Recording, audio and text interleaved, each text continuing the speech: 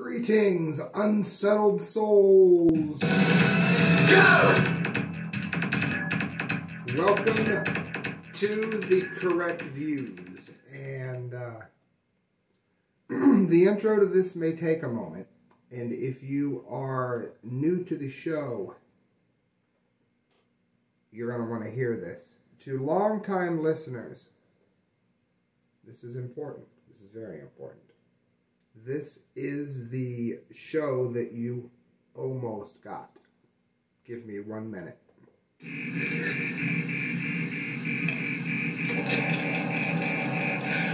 Danger. The emergency destruct system is now activated. The ship will detonate in T-minus 10 minutes. The option to override automatic detonation expires in T-minus 5 minutes. I was then going to allow that alarm to continue playing. And I was going to mix into the very end where our heroine in the movie cannot shut off the self-destruct mechanism. What am I talking about? Friends, I was about to tell you that the show was done. And I'm not afraid to say I've prayed about it. I thought, God, Jesus, what do you want me to do here? And something interesting happened. Something very interesting happened. And the cooling unit was turned back on. For those of you that have not seen the movie and don't know what I'm talking about, it's from the movie Alien. There comes a time when you can't shut the cooling unit off and the ship blows up. I was about to blow the ship up, friends. So something happened. Two things happened, actually. Town.news, only a few close friends knew that this show was about to end. It existed for 10 years, and it was about to end. It was about done. No one knew that. Town.news reached out to me out of nowhere and requested that I start writing on the page.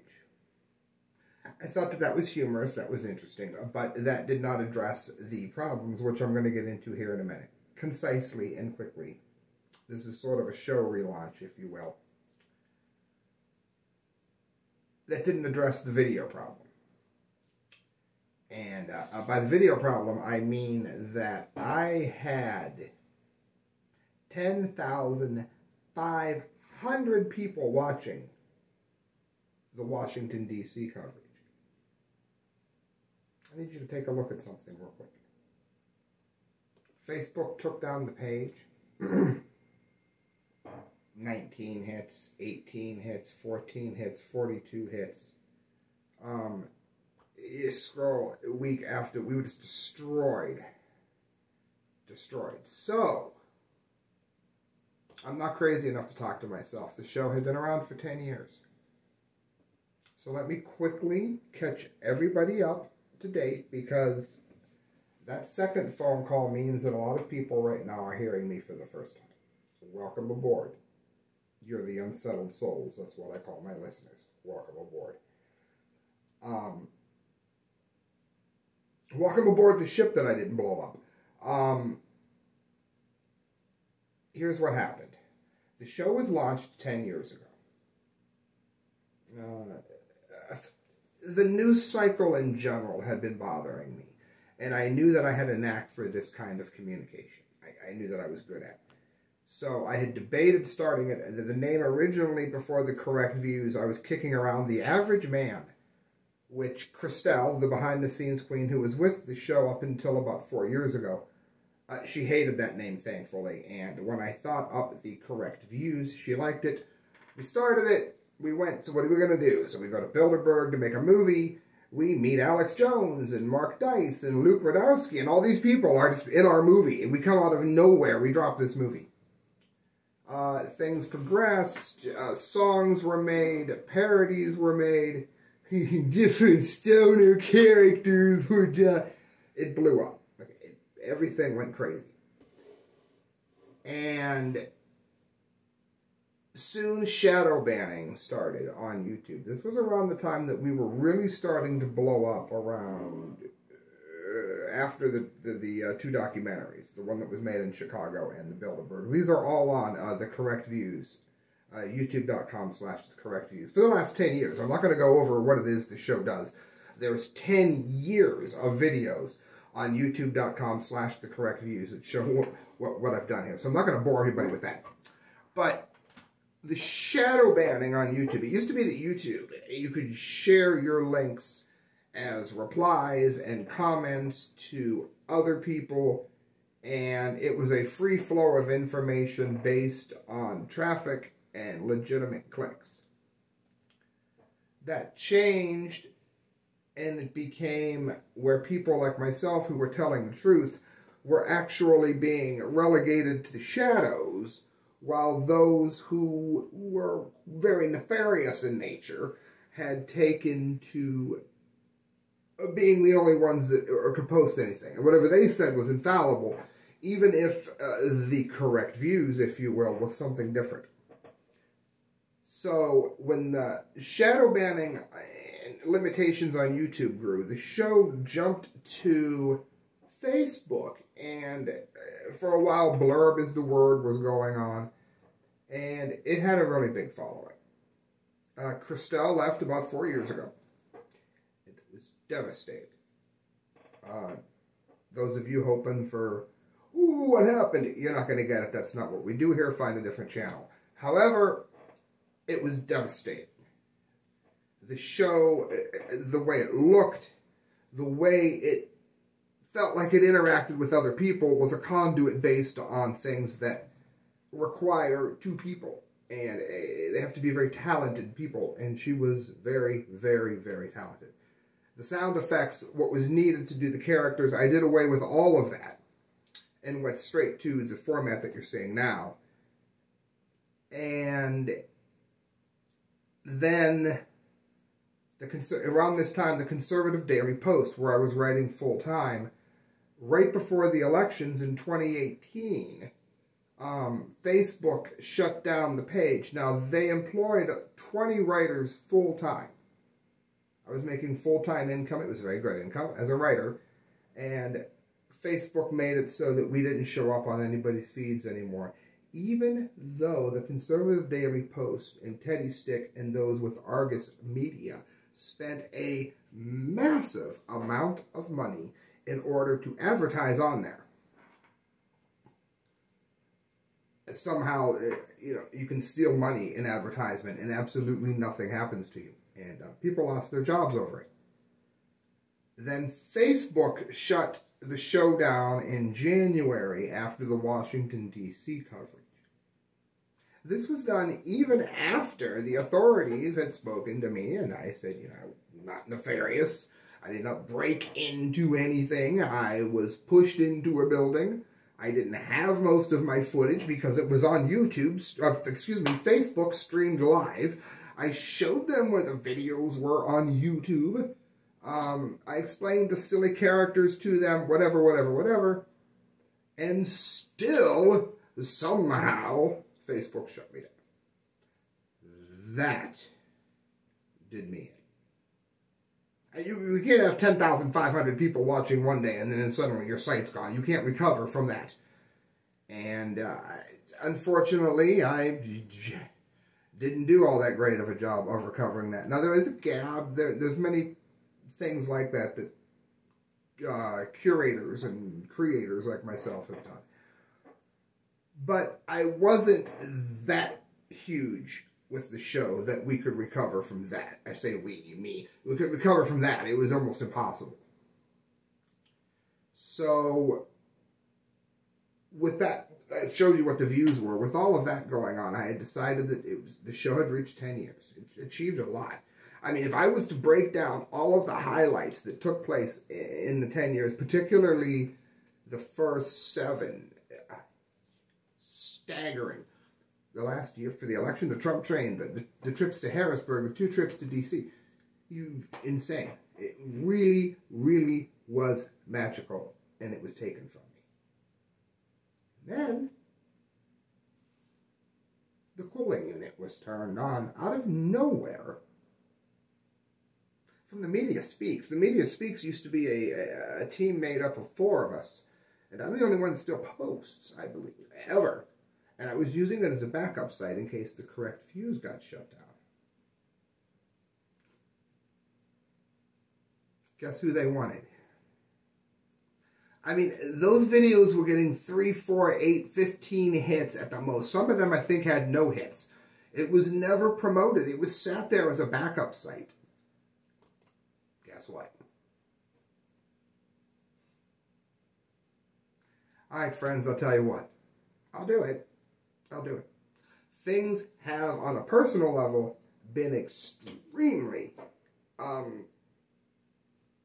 cumbersome for me.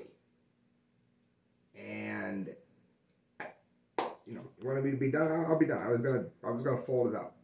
But if I'm gonna do something, I'm going to do it right. Here's what I'm gonna need from you. The Unsettled Souls. Are you unsettled about something? Post about it. Share my videos. If you don't like my videos, make better videos. I don't need you to watch this and say, yeah, he's right, that's cool.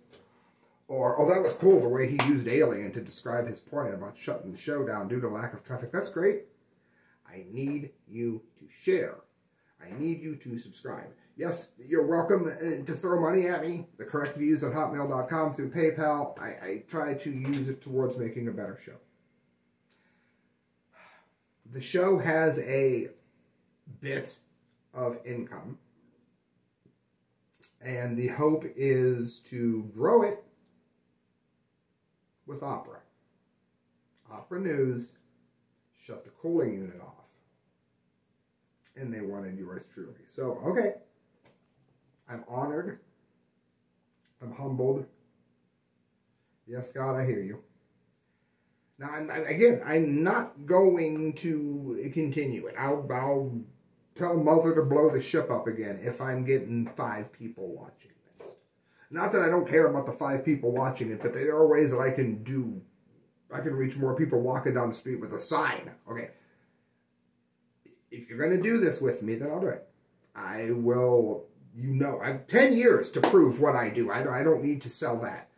But what I need to do is sell the idea that you need to hit share, you need to hit subscribe, and by all means, you better really support Opera News. Okay, they're doing this, so it's sort of a show relaunch, if you will, after 10 years. But there's going to be a lot of people, I think, coming in who had not seen this before. And again, the show is what it is. I'm not here. I've got marks from, you know, sun and giving me speckles. I don't put makeup on to cover them. Maybe I will someday. I don't, because the lights are terrible. I don't, I don't come up in suits. You know, this show is for people who are looking for substance over fluff. Yes, I can take forever and put a suit on, and yeah, guess what?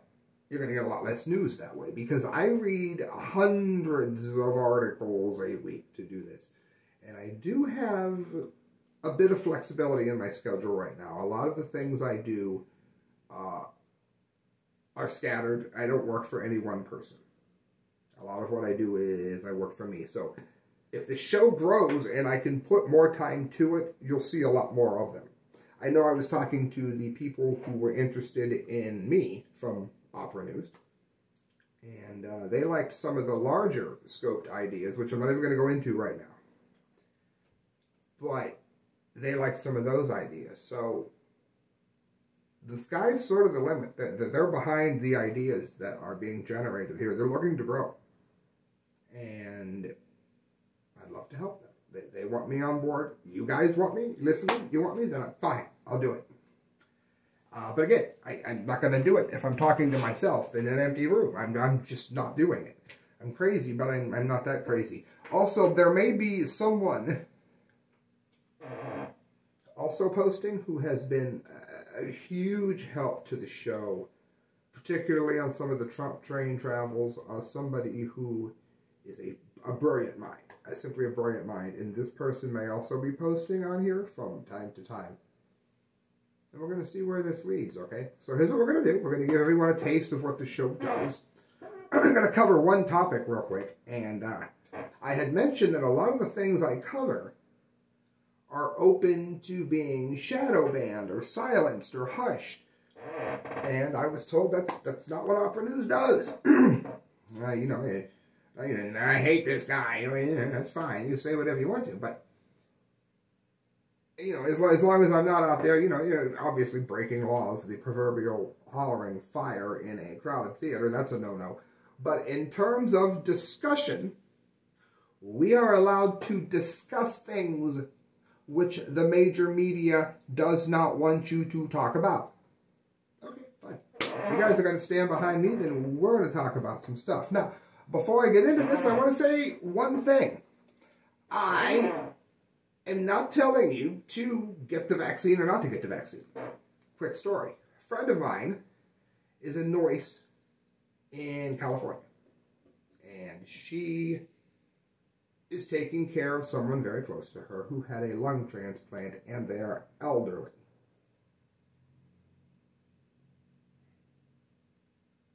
I really miss my mom and dad. So there's a better than average chance that I might go ahead and risk the jab if I was in her shoes. Now let's apply this to my life. My mom and dad both died at 69. My dad was 2 years older. Heart trouble was on both sides of the family. My mom didn't have a bad heart, but her side of the family did, and my dad's side, all over the place. Thank God. Blessings.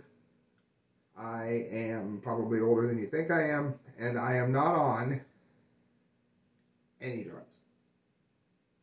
Like the pharmaceuticals, the big, I'm none of it. I take supplements every day. You can look up on how to almost never get sick, youtube.com/thecorrectviews. You can see what I take every day. I take a handful of supplements. Echinacea, cinnamon, vitamin C, iron, vitamin D. Very important for COVID. I'm not on anything. So why would I risk a drug, a vaccine? Why would I risk this, knowing full well that there is what is a small, and I admit maybe small chance that this could damage my heart, when my family has a history of a heart disease, and I, thank God, do not. Why would I do that? Now, someone will say, yeah, but what if you get COVID? Okay, let's take a look at that. I have not been in lockdown. What did he just say?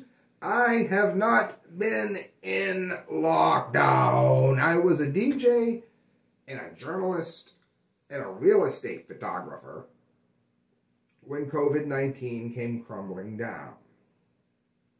I briefly did some grunt work after the clubs shut down. And I found out that I have absolutely no aptitude whatsoever for working on, like, mudding a house. That no aptitude whatsoever. I was the worst ever at it. I quickly borrowed my friend's car. God bless him, I love you, Dan and Trish. Borrowed my friend's car, applied for gig driving, and have been the one making sure that all the people locked down don't freaking starve to death. I'm the one who's been bringing them food. I also have been writing, keeping my journalism active, which is good because now that shows are happening, I'm covering the Dead Daisy show on September 14th and the Judas Priest show on September 17th. I did a remix for Dog Tablet, who's made up of members of ChemLab, along with Jay Crutch, who produced it. I stayed active, but I was in every restaurant, every mall food court, every eatery, every food truck from here to Budapest. I also delivered for Postmates before they went out of business. And I was dropping off pet supplies. I was in 1 million stores all the time. Prior to that, about 2 or 3 weeks before COVID was said to have actually hit, maybe a month before, me and a bartender where I worked in North Canton became horribly ill, which almost never happens to me. Horribly ill. I was off 3 days, and I asked for the 4th day not to go in so that I could recover, and Jay Crutch, who I just talked about, DJ'd my night. The bartender was sick. It was a 2-story club. The DJ booth where I was at was on the 2nd floor, and the bar was on the 1st. She got everybody on the 1st floor sick, and up in the office where I was, and every girl that came in, everybody came to ask for a song, came, blam, I got them sick. Talk into the microphone, next DJ comes in the next day, he's deathly sick. They have since found out, largely due to the travel from, we believe, the Cleveland Hopkins Airport. Ebola came through here when that scare was going on. I think something through Altman Hospital. Somebody ended up at the club I worked at that was on the flight or something. I don't know the specifics for sure.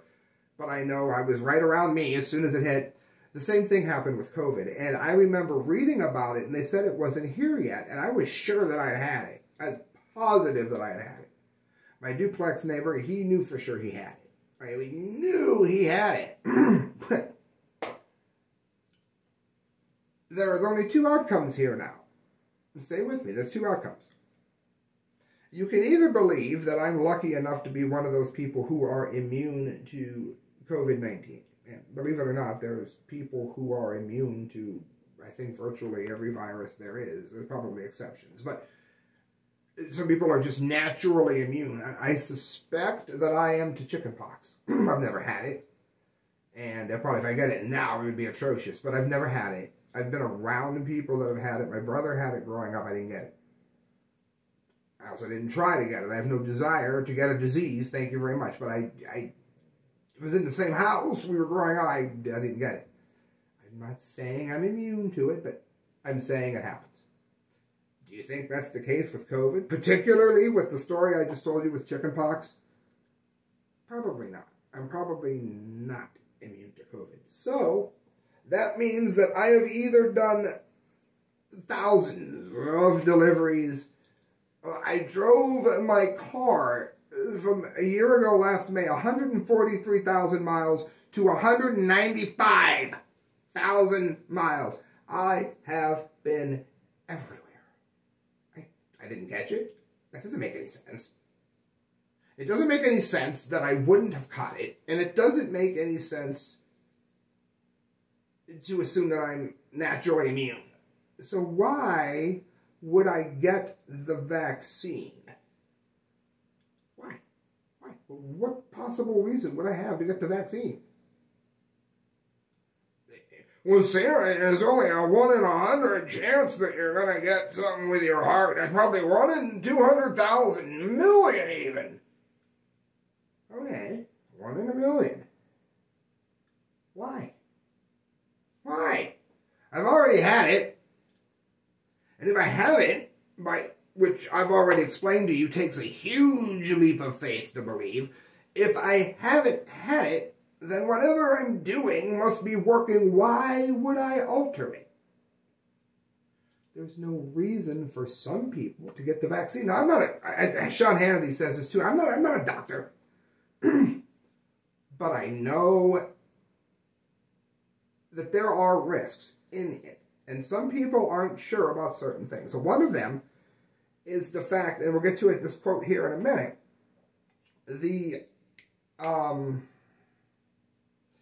there's some debate as to whether or not spike proteins can move throughout the body.